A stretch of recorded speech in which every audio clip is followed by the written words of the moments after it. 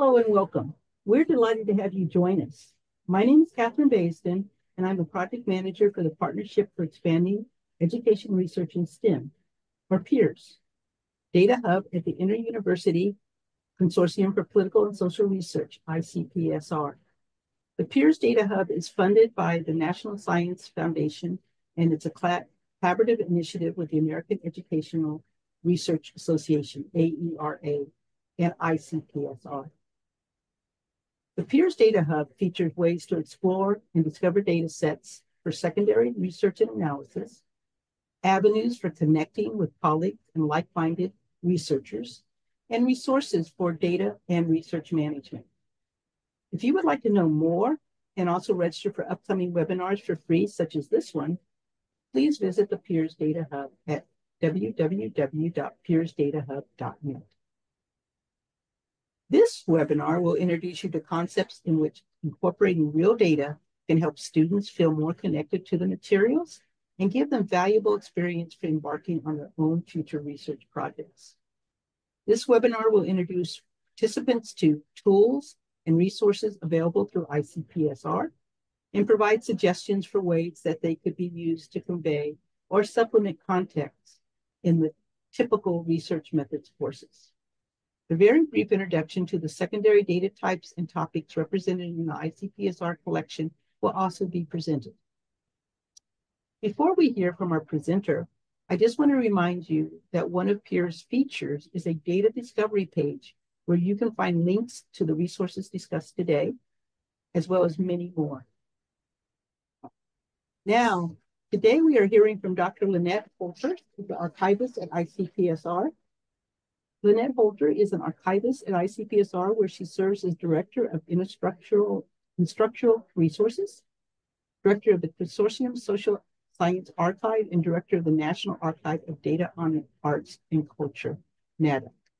She has taught courses in research methods and statistics at both the graduate and undergraduate levels in several different programs. Common across Lynette's work is the desire to help individuals find, access, and use the data that best fits their needs, and to foster quantitative literacy in students and others. Lynette has a PhD in sociology from Penn State University. I would like to say thank you in advance to Dr. Hoelter, and also thank you for the attendees here and their contributions. Dr. Hoelter, the floor is yours. Thank you so much. As Catherine said, I'm Lynette Hoelter, and I wear a number of hats at ICPSR, but I get to talk to you today about one of my favorites, which is to tell you a little bit about who ICPSR is overall, but to talk mainly about how we might spice up teaching those courses that, I don't know about you, but I love to teach, but students don't always love to take.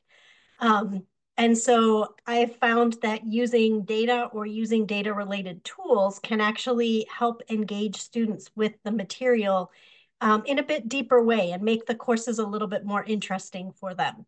My background, as Catherine mentioned, is in sociology, and most undergrads in sociology have to take a research methods and or a statistics course, and most of them say, but I'm not going on to grad school. Why is this even relevant? And even when we're teaching in graduate school, students don't even always want to be in that research methods class. There's lots more substantive stuff that they want to learn. So hopefully you'll get a few tips today to think about ways maybe to change up how you might teach specific concepts in your research methods class. Before we turn to that, I thought I'd do a little bit of, like I said, an introduction to ICPSR, a little bit of stage setting, and then I'll talk to you about finding and using data in our catalog, as well as using the tools that we have available around the data. So if you're not familiar with ICPSR, ICPSR is one of the world's oldest and largest social and behavioral sciences data archives, and we define that pretty broadly.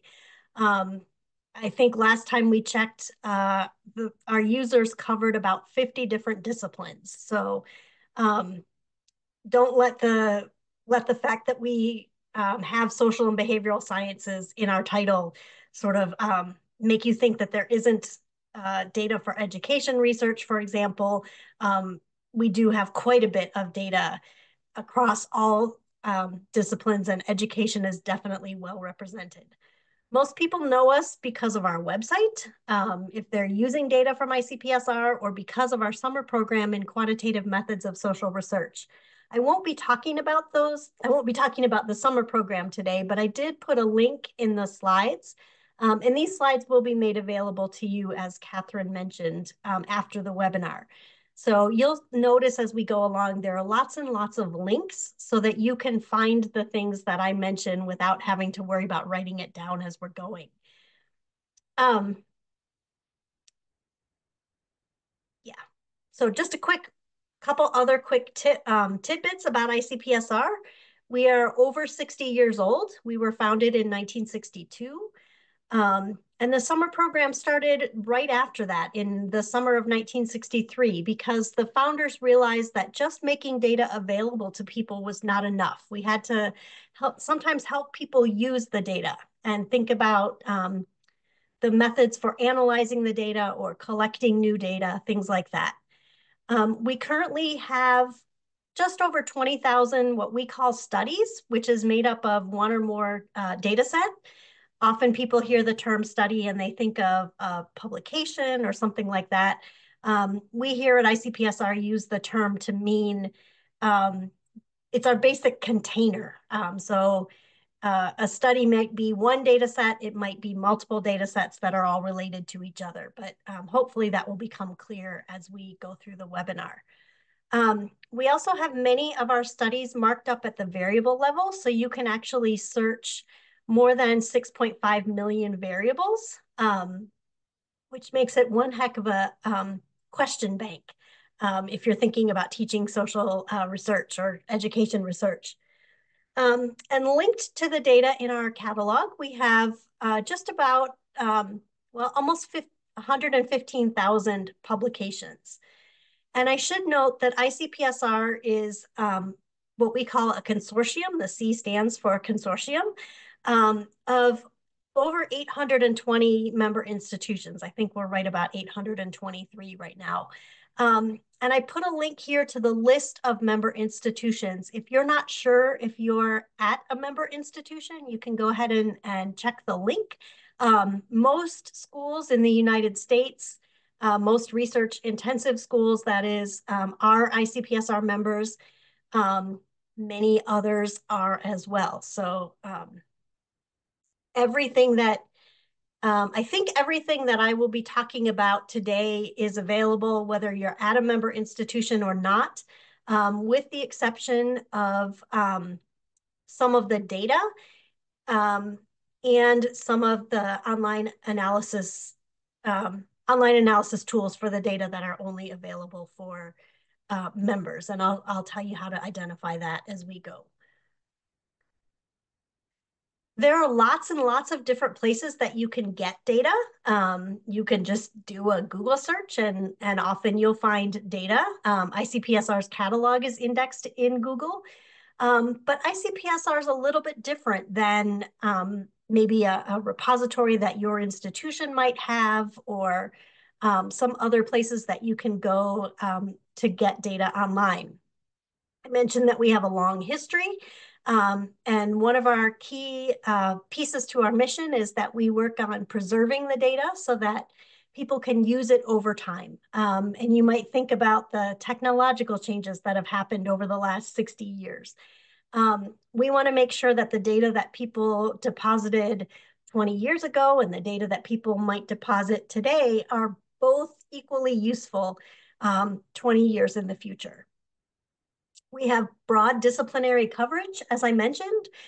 In addition to the studies that are in our holdings, we actually also point to data that are held elsewhere. If there are important data that we know of that, for example, a government agency makes available, or a data provider might make available, we we'll try to point you to that. So we try to be a one-stop shop as you're looking for data. We also have curated and self-published studies, and I'll talk a little bit about the difference between those two things in the next slide. But overall, curated data are well documented. We actually have a staff of professional curators who try to make sure that there's enough information around each of our studies that somebody who's not from the original research team can still responsibly use those data. That's where the study and variable level metadata is created. And most of our data are available in the statistical packages, the most common statistical packages in the social and behavioral sciences. So most of our data are available in R, SAS, SPSS, Stata, and some of them have online analysis capabilities. And we also let people know, and this is particularly important for people who are thinking about sharing data with us, but it's also helpful for you if you're looking at data. You can see how many other people have downloaded a particular study. So you might choose one that's really popular because other people are using it, or you might choose one that doesn't have quite so much use because maybe you'll have less of a chance of getting scooped. Who knows? Just a little bit of vocabulary, just to make sure that we're all kind of on the same page, because different disciplines use the same words slightly differently sometimes. The first one is just the distinction between data and statistics. Often, particularly with students, we have students coming to us asking for data when what they're really looking for is sort of a summary table or a chart or something. We consider that statistics. We have the underlying raw data.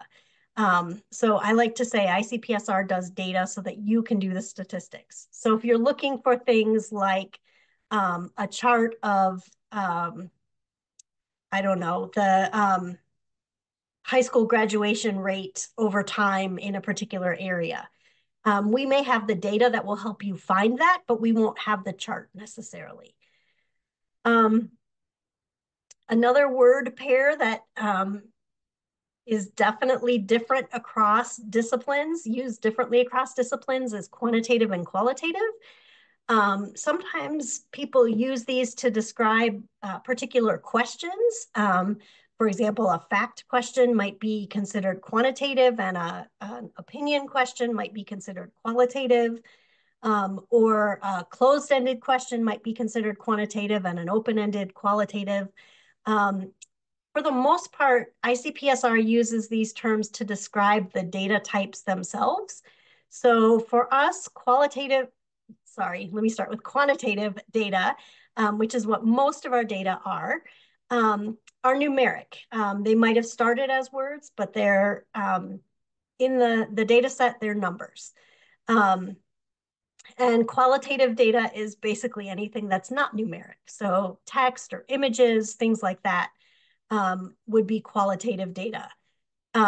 Sometimes, and we do have data sets that represent this, qualitative data can be turned into quantitative data through coding. And we do have some studies that were qualitative, but the data set that was deposited with ICPSR is sort of the resulting codes, so it's quantitative. And we do have some cases where we put out data that get labeled as qualitative because they're answers to open-ended questions that were within a survey. So if you, I'll show you how to do some searching, and if you're searching and looking for qualitative data and you get survey data, you might look for a file, usually it's a CSV file, that just has answers to open-ended questions. We consider that qualitative. And I mentioned that we have both curated and self-published data. Curated data is, like I mentioned, we've got a staff of people who go through and check for codes that look like they're out of range, or they make sure that the documentation actually matches the data. They're formatted for the different statistical packages. They create the information around the data. Self-published, we have open ICPSR, which is what this slide links to. And basically that is whatever a data provider deposits is what you get. And so there are some studies in open ICPSR that are really well documented and easy to use, and other data where people shared it because they were required to, and they shared the bare minimum. I know I have come across some studies in open ICPSR where it's literally just the data set, no code book, no additional information about the study itself. So what I'm going to be talking about today is primarily from our curated collection, but I wanted you to know that we do have self-published data as well. So just thinking about what you can get at ICPSR, I mentioned we're social and behavioral sciences really broadly defined. We've primarily got data about individuals throughout their life course. So everything from early childhood through the elderly, and actually opinions on both ends of the opinions and behaviors about both ends of the life course. So kind of pushing that boundary. We do also have data about institutions like schools and colleges and universities, hospitals, police departments, things like that. We cover a wide time period. I have a link here to our oldest study, which is about public executions in England from 1194 to 1294. Obviously, most of our data is much more recent than that. So I would guess that most of our collection is at least mid-1800s forward. We have primarily survey and other raw data types, like I mentioned, administrative data, things like that. We have both public and restricted use data. So some of our data have things in them that either could make it it could raise the risk of potentially identifying a respondent, or it might contain sensitive information. And this is particularly true for education data. Some of it might be data about kids and topics that, it might not be good if people, for example, one of the studies that's popping into my head is Monitoring the Future, where they ask about drug use among 8th, 12th, 10th, and 12th graders. Obviously, that's information. Some of that information is pretty sensitive. So some of those files are restricted. In that case, we do have public versions of those data as well. We also are incorporating lots and lots of new data types. We do have image data, for example, brain scans. We've got other qualitative data like unstructured interviews or videos. And we have a social media data archive that just launched about a year ago. And that contains data either from or about social media platforms. So we're incorporating these data types. If you know that you want qualitative data, we might not be the best place for you to start. Like I said, we are primarily quantitative. We've got a little bit of qualitative, and we're working to incorporate even more. But if you know that you want to start with qualitative, you might look at, for example, the qualitative data repository instead. Just like it's helpful to know what you might find, it's helpful to know what you typically won't find. So I mentioned you won't generally find summary charts or tables of data, answers to quick Google questions, things like that. People often try to use our search as they would use Google, and we'll give you, we'll return search results that may or may not help you answer the question, but we won't give you the answer itself. You won't find identifiable information about individuals or organizations. We take respondent confidentiality pretty seriously, and so we remove that information. For the same reason, you also won't find a lot of data to be used in GIS or other mapping packages. Often one of the first things that gets stripped out of public use data is the geographic, anything. For example, federal data is often restricted to census region or above, so not even state level. Some of our restricted data obviously has more granular geographic identifiers, but most of our public use data does not. So if you're looking for data to use in mapping packages, again, we're not the best place to start.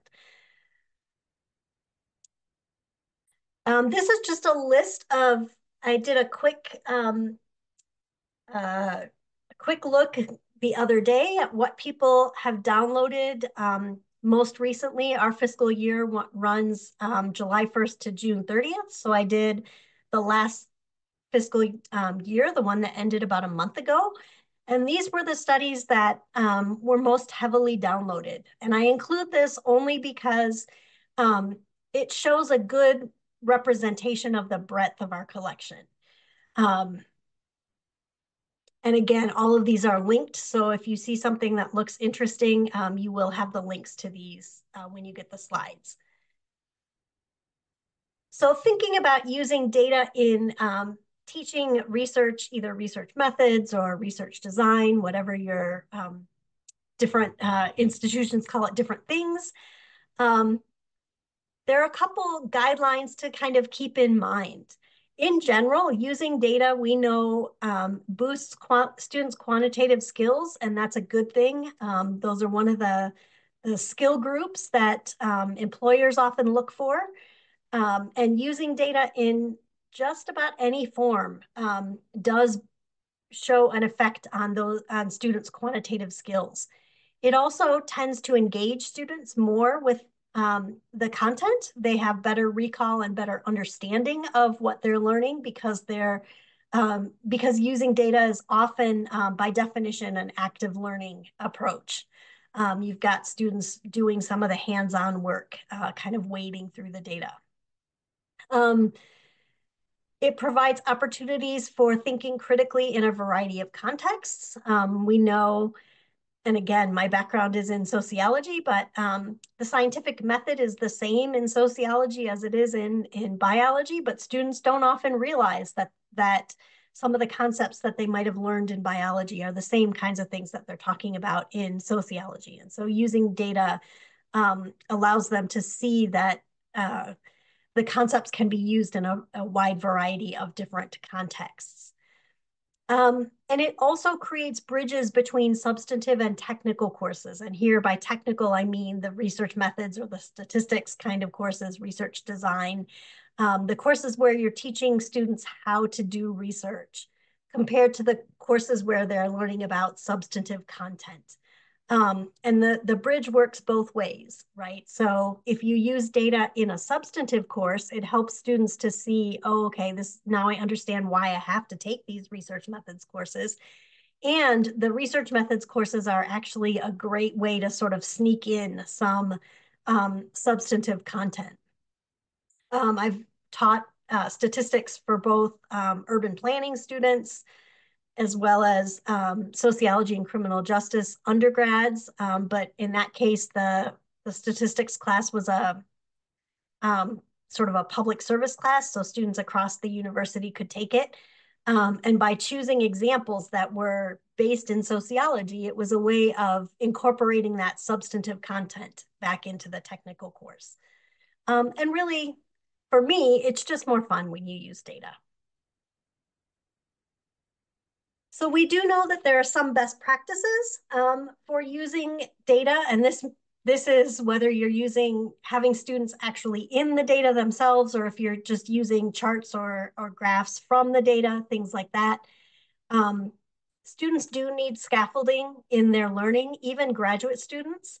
But the key thing to remember is often we try to do, particularly in courses where we know that students may be anxious, like a statistics course, we tend to scaffold a little bit too much.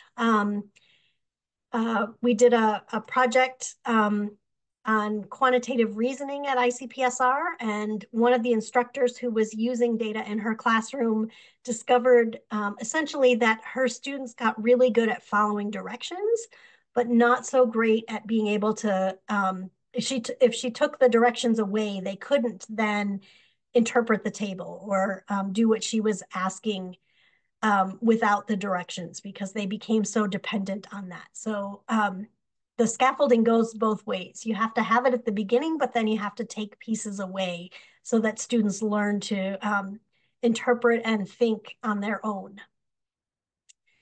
Emphasizing process or understanding rather than specific numbers or facts is a good pedagogical practice no matter what you're teaching, but especially around the use of data. Maybe not asking students exactly what % of people said X, but asking them to describe a pattern or something like that.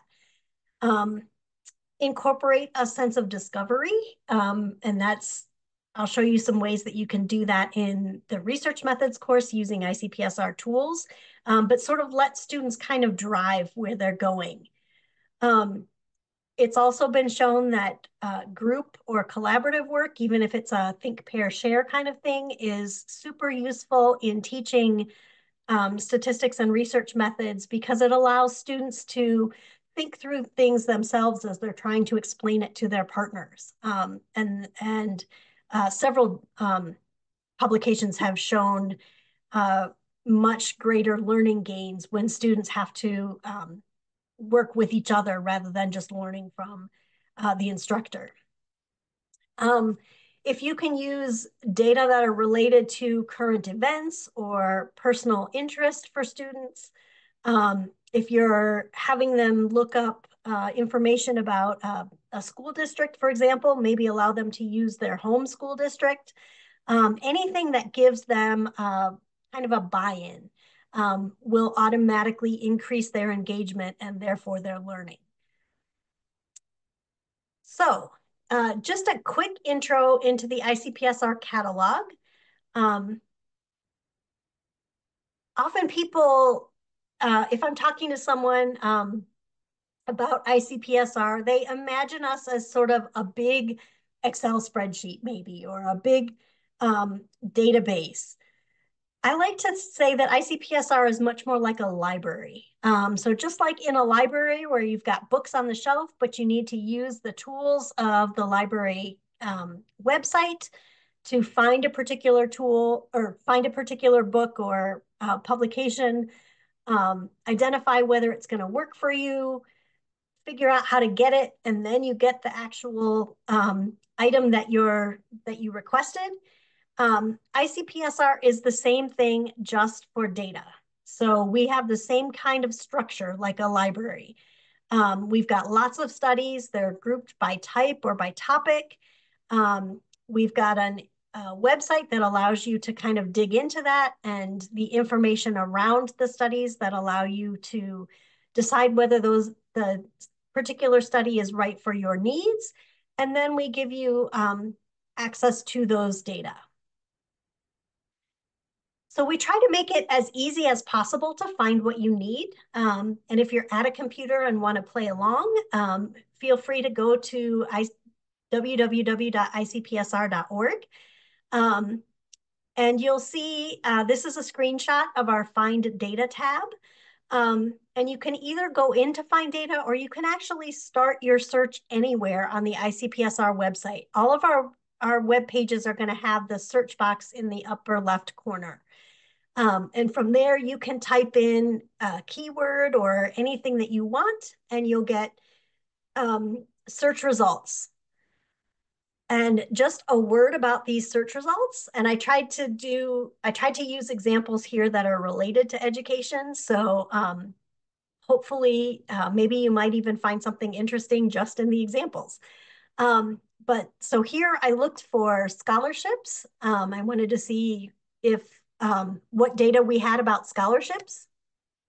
And I wanted to limit it to data that were curated. And so I used -open ICPSR, and that takes out the self-published data.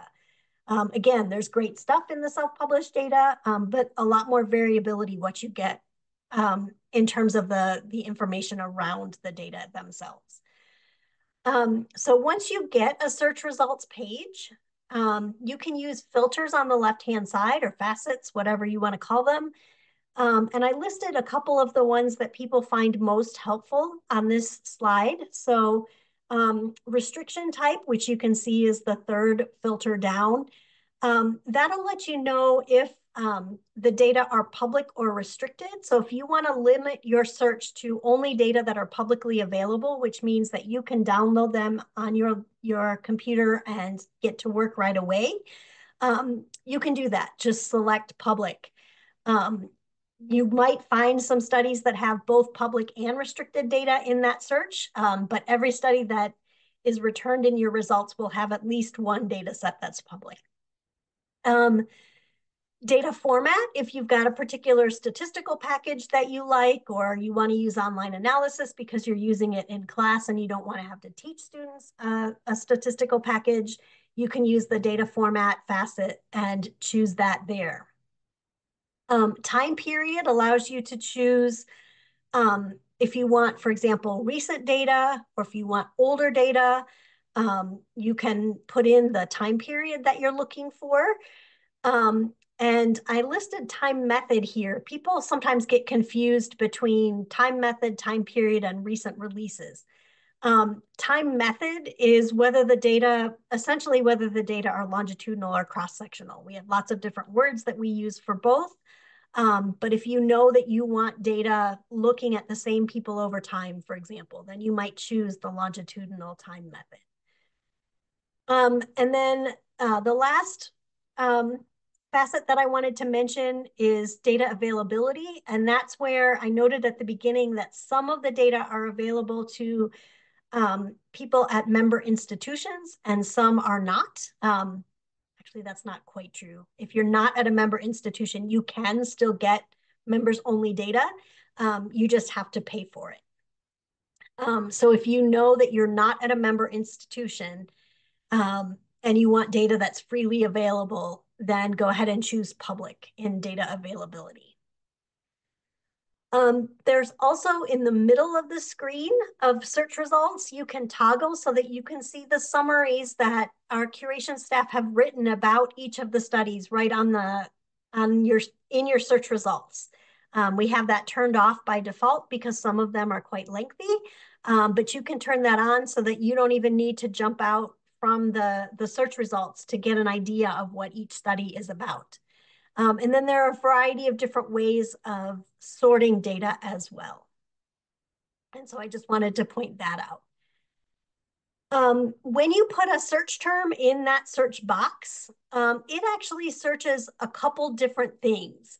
So the first tab that you get, the one that we were just looking at, is the studies. So that's searching all of the information that we have about the data, the title, the summary description, as well as also searching code books and any other documentation that's associated with the studies. And our curators tag each of the studies with subject terms. It's searching that as well. The next tab over is variables. And I mentioned that a good chunk of our collection, well over 75% of our collection, is marked up at the variable level, which means that you can actually search the particular questions within a survey, for example. And there it's searching, it's looking for whatever you put in the search box in the variable name, label, question text, or answer categories. And then a little bit further over, you can see data-related publications. And there it is searching for your keyword in any of the fields that are in the citation. So the title, the journal title, things like that. If we have the abstract and have put it in our database, it will also search that. It's not searching the full text of the publication. So that's just something to keep in mind. We have a couple different search tools, which I'll talk a little bit more about as we go, because they're also great teaching tools. But if you know that you want to look for variables rather than studies to begin with, go ahead and start with the Search Compare Variables tool. And again, that's in the Find Data drop-down menu. If you want to start with a publication, you can start with the data-related publication searches. And that'll allow you to find the publication itself, as well as it'll link back to the data that were used to create that publication. ICPSR has a number of what we call thematic data collections. Often these are funded by external entities who have some say in what goes in the collections. But if you have a broad interest in a topic area like criminal justice or the arts or child and family data, we've got a resource center for Resource Center for Minority Data, also known as Really Cool Minority Data, things like that. You can start at the Find Data and click on Thematic Data Collections, and then under Data Collections, explore our data collections by topic, and you'll get a page that lists each of the topical archives or thematic collections, and you can use the links there to go to the pages and just take a look at what's available there. One thing to note is if you're on one of those pages, for example, if you find yourself interested in demographic data maybe, and so you go to the data sharing for demographic research page and you start a search on that page, it's only searching the things that are tagged with that particular thematic archive as the owner. So you might, if you don't find quite as many results as you think you should, back out and do your search on a main ICPSR page using the search box in the top, and you'll probably get more results. I just wanted to give you a sense of some example studies that are related to education topics. And I put here links to the actual studies themselves, but I also gave you a link to the search that I used that came up with some of these studies. And the searches include both curated and uncurated data, that self-published data. So for example, there are a lot of good studies about school curricula in Open ICPSR. I didn't list any of them here, but this search, the link will rerun that search and give you those results. And the search terms that I used are what are in quotes. I just wanted to, again, just give you some examples of things that are pretty common as well as things that are less well known. We do have a fair amount of international data related to education. So if you're interested in that, I put a couple examples on here. We have old data. So the students in secondary schools in France is from records from 1864. So just things that you might or might not be interested in. Again, higher education, the American College Catalog Study Database looks at course descriptions and things from college catalogs. We've got a number of studies relating to campus climate, whether it's sexual assault or diversity on campus, things like that. Teachers and students, lots and lots of data again. The Measures of Effective Teaching project is, it's a series of videos, classroom observations that are also tied to surveys and other data. Most of that is restricted, so you would have to apply to access it. But I just wanted to let you know that it's there.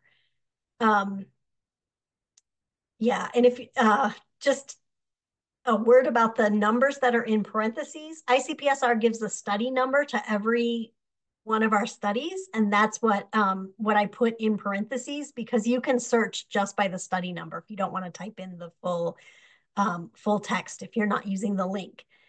And for example, the teacher quality grants in Texas, we have 2 different time spans. So I put a link to both of the studies. Again, information that's about students. And this is specifically about student schooling information. So we have a number of studies where students are the sort of the sampling group, but it doesn't maybe ask as much about the school itself or school climate or something like that. It might ask just about students' behavior, maybe a little bit about educational aspirations. The studies that I picked here are more about the student and their life in school.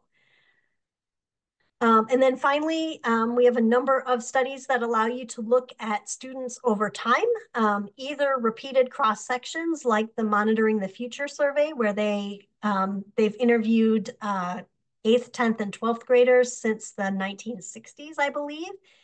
And you can use those data sets. There are things like the high school longitudinal study that follows a particular set of students over time. High school and beyond. So each of these allow you to look at either the same or different cohorts of students over time. Okay, so if you're thinking about using data in the classroom, whoops, I was trying to do two things at once and look at something that was in the chat, and I should know not to do that. If you're thinking about using data in your classroom, you might think about, well, how do I choose a good data set? And obviously topic is probably going to be your first priority. Anything, if you're not wedded to a particular topic, anything about students or around the age of your students is usually something that students are interested in. But you might say, well, I want to use data in the classroom, but I just want students to run maybe a basic correlation or something like that. I don't want to have to teach them a statistical package.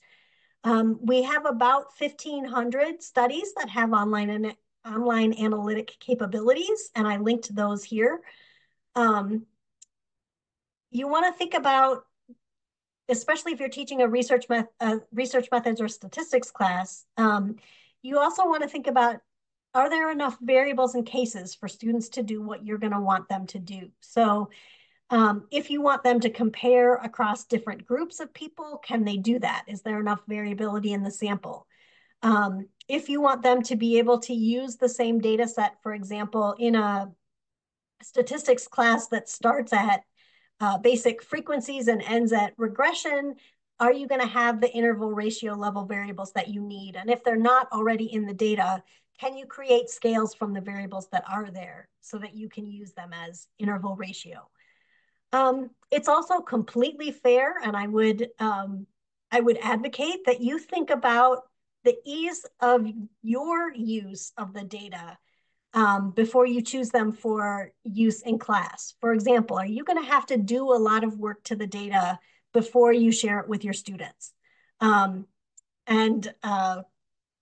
you might, that kind of work might include defining missing values so that they're taken out of statistical analyses. It might include recoding variables if you've got something that has a lot of different answers and you want to collapse the categories together, or if you've got variables that you want to put into a scale, but some of them are coded so that high scores mean less of the thing and some are coded so that high scores mean more of the thing. Are you going to have to reverse those? That kind of thing. Is there enough question text or descriptive variable labels that the students will know what the information is about without you having to constantly answer the questions? That kind of thing is totally valid to think about when you're thinking about choosing a data set for class. And I should say, in general, if you're using data in class, we advocate that each student download their own version of the data. However, if the data that you choose does require some of that fiddling, so that you need to create new variables or recode categories, things like that, it is permissible for you to download a version of the data and put it on like a Canvas or a other course management website and share it only with your students. So that is allowed. I would advocate that you can use data in the classroom without even using data. So I like to think of this as using the packaging. Plus it just gives me an excuse to use a picture of one of my cats. who often finds the packaging much more interesting than whatever's inside it. But I'll tell you a little bit about the kinds of packaging that we have and how they might be used in teaching. So each of our studies has its own dedicated study homepage, and these are standardized for the curated data. It'll tell you if it's part of a larger survey data collection or a larger data collection effort. Doesn't have to be surveys. It'll also tell you right on that study homepage if any of the data sets are restricted. But it also gives you information about the study itself, also about the sample, the universe, all of those buzzwords that you're teaching in class. So if you're teaching unit of observation, for example, they can look at study homepages and find that. Each of the, yeah, okay. Sorry, I was jumping ahead of myself. You can use the study homepage to look at things like, is a particular method better for studying one particular topic over a different method, for example. So I used school bullying as a search here. And one of the studies that came up was a mixed method assessment of behavioral management strategies. And you could have your students take a look at something like this and read through the summary and think about how did they do the data collection. So it talks about who was interviewed, the kinds of surveys that they did, whether it was a mailed questionnaire, self-administered, things like that.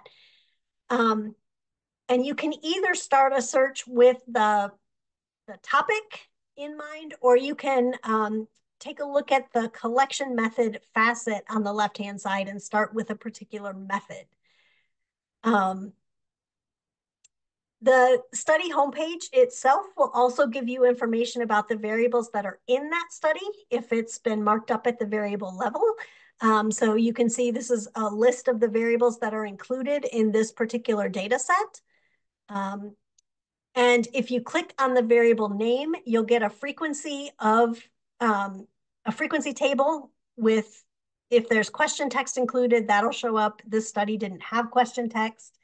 But it also shows you on the left-hand side where the question falls within the data set. So it shows you the questions around it, which are often really useful for providing context. And you might use, for example, if you're teaching research methods and thinking about the question of race and ethnicity, which one you ask first. You might look at a couple of different studies and see how they order them and whether it affects the responses, because we know that it does.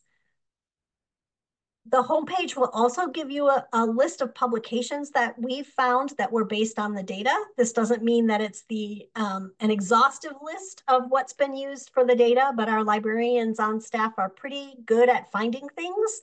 And they look for not only journal articles, but magazine articles, anything in popular press, as well as books, presentations, white papers, things like that. So it is a pretty exhaustive list in terms of the types of resources that they're searching. And I actually like using research reports for students because they tend to be clearly written, short, and allow students to get a really good sense of what the study was about and what the main findings were. They're often more digestible than journal articles. And I put a link here to a search within the bibliography for just research reports, if you're interested in using something like that. The data-related publication will also tell you if an article used either multiple waves of the same study, for example, or different studies used together, and it'll provide you a link to that other study, so you could jump out and look at that. We provide full text options, and if you're at an institution that has access to those options, you'll be able to get full text right through your own library without ever leaving the ICPSR study homepage.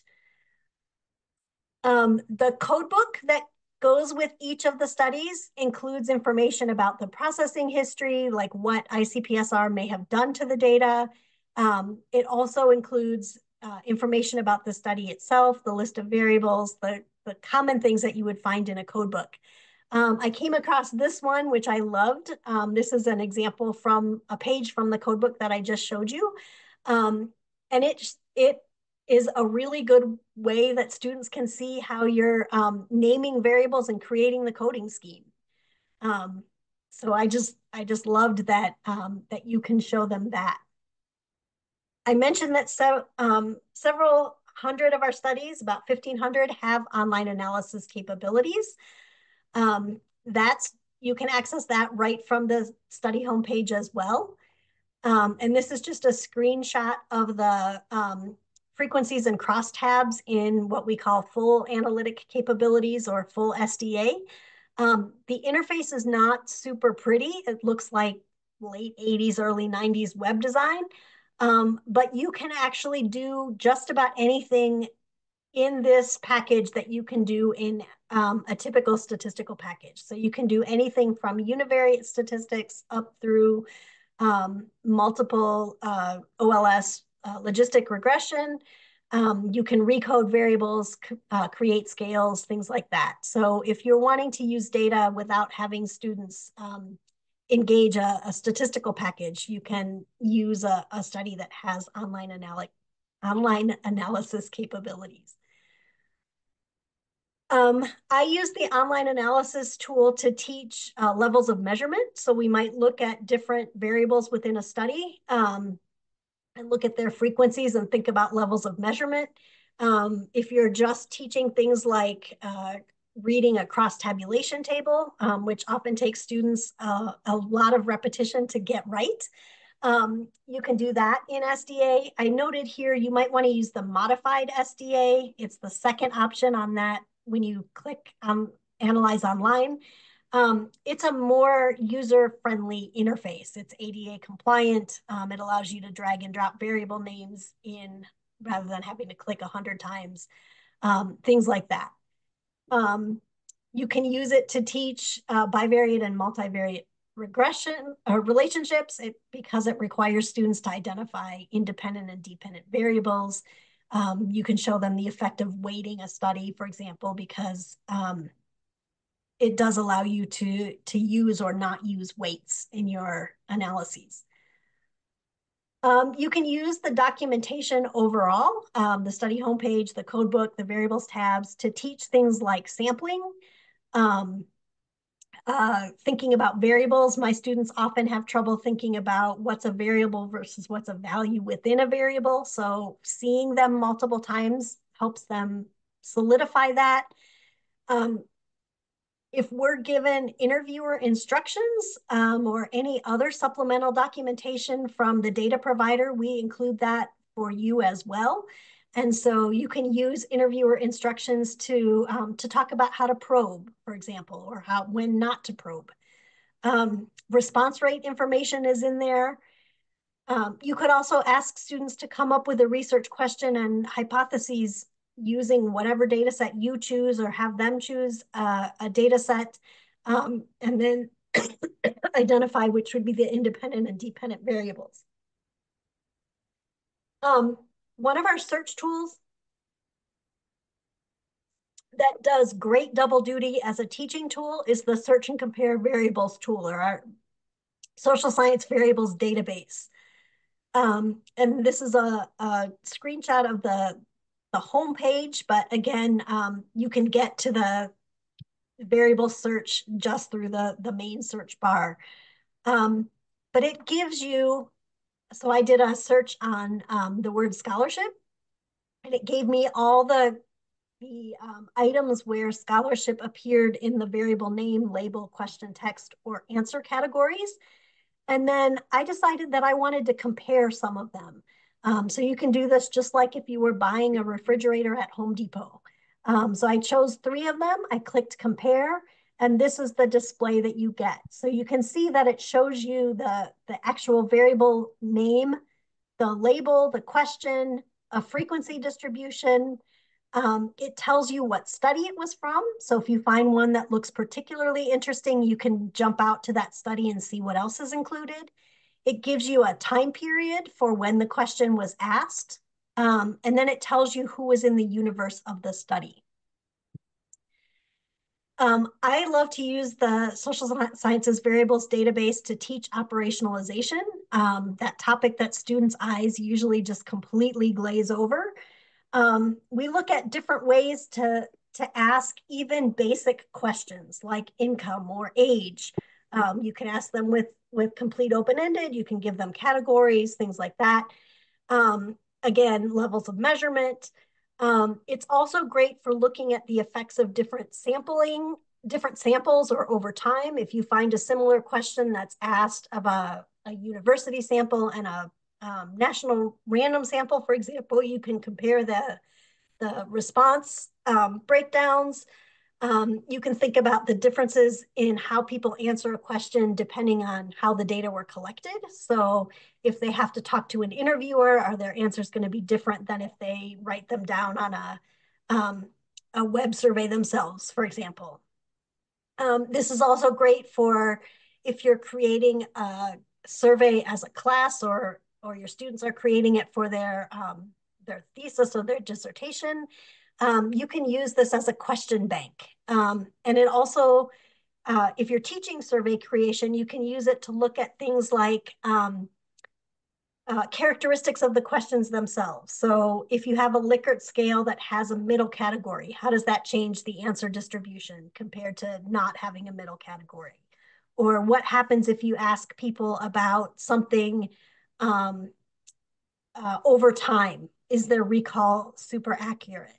An example that I like to use of this is not education related necessarily, but it's from the National Survey of Family Growth, where they used to ask respondents, they may still, I just don't know, to go month by month for the past 5 years and talk about whether they were in a relationship, whether they were having sexual intercourse, and if they were using contraception, and if so, what.